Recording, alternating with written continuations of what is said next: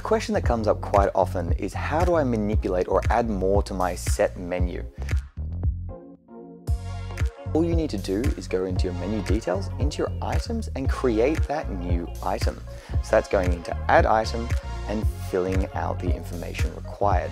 Now, if this item already exists in your menu and you're just wanting to add it into that price point with that set menu, all you need to do is search up that item, and then you'll find your default price. From there, press the ellipses, which is those three little full stops, and scroll down until you see either price set 2 or price set 3. As a standard, an Impos technician, when building your menu, will choose one of these two to create your set menu off.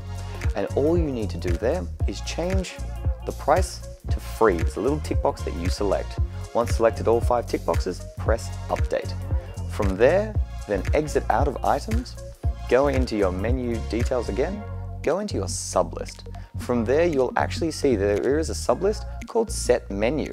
It might be broken down into set menu entree, set menu main, set menu dessert.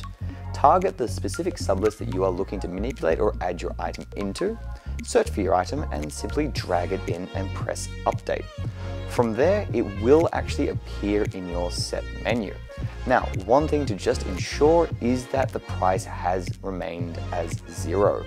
We do find that fairly often when people are manipulating their set menu that they do not look for this price, and suddenly their $45 set menu becomes a $48 or $55 set menu because of this price adjustment.